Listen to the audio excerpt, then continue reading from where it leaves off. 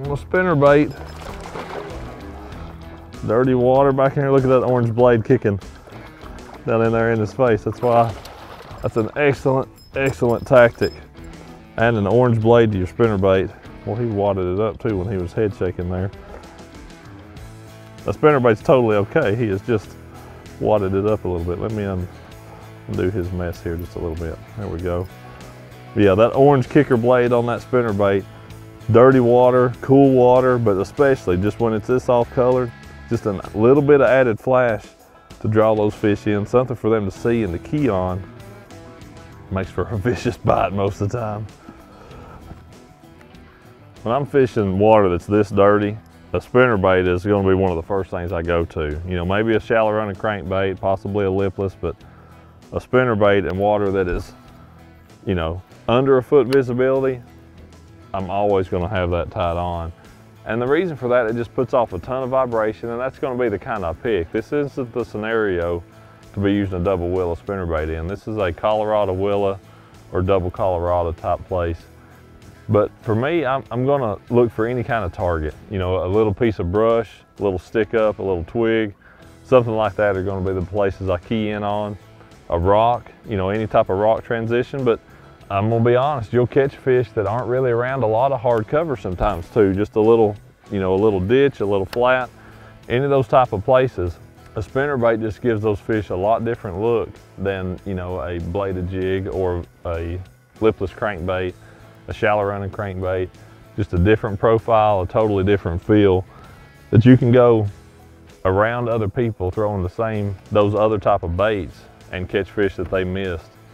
A big thing with the spinnerbait in this scenario, there's times that your numbers will be a little less, but every time you get a bite, it's going to be a quality fish. That's a big reason why I like to throw a spinnerbait in this kind of situation. There's one. Now we're getting around some. That's a pretty good fish too. Look at that wake he's making over there. That's the great thing about fishing a spinnerbait. Come here, buddy. That's the great thing about a spinnerbait, man. It is a good way to catch quality bass, especially early in the spring, pre-spawn, but due to any time of the year. Look at the belly on that thing. It's just an excellent way to catch some really good quality bass. And this one in particular for me, it's a Terminator Pro Series with that orange kicker blade with that big willow. That big willow puts off a ton of flash and a ton of vibration. It's just a dynamite combination for this off-colored water like what we've got right here.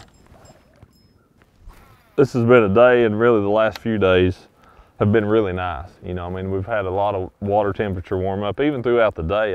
This morning in places like this, the water was like 51, 52 degrees, and it's up to 59 right now. So a drastic change in those surface water temperatures. And you'll see that just throughout the life in these places. Areas like this morning, you'd occasionally, just every once in a while, see a shad flip on the surface where now it's constant. I mean, shad flipping everywhere. We'll see bass feed on occasion. Completely different scenario than what was going on in here this morning. And when you see that, you know that that's when those bass are going to be feeding. Everything is coming to life. You know, they know in the morning when the sun comes up, you know, I mean, they've been out there all night long while we were in a warm, cozy bed sleeping. Those fish were out here getting colder by the minute. But they're out here right now warming up, moving around, chasing bait more, and becoming a lot more active and a lot easier to catch. When that stuff's warming up like that, that Colorado willow is just a deadly combination, especially in this spinnerbait. Most people think of that as being just kind of an in-between. You know, they really want to go to that double Colorado, and I use a Colorado a lot in this scenario too, but a little bit warmer water like this, I love that big willow. It's such a big profile, puts off a ton of flash, a ton of vibration, and man, I've caught so many big ones early in the year, water temperature in the 50s with that Colorado willow combination. The cool thing on that depth highlight, not only do I have my water level offset to match up and why you can see all the brown that would normally be water that is now brown because it's land, but I've got my shallow water offset or shallow water highlight set at 5 feet, and then the depth highlight is actually on out a little deeper than anything we have back here. Is why you don't see any green on that screen right now. But Seeing those areas where I've got a big expanse of red like that, I know that's going to be a big, you know, probably a shallow flat, and that's the areas that are warming up quick. If there's a little ditch, you can see there running through that area with those flats, that's definitely the kind of place you want to key in on. When I'm fishing a spinnerbait, I pretty much always use a trailer anymore, whether it's just a split tail like what I've got on this spinnerbait, or sometimes I'll use a little swim bait or a grub, but I practically always use a trailer.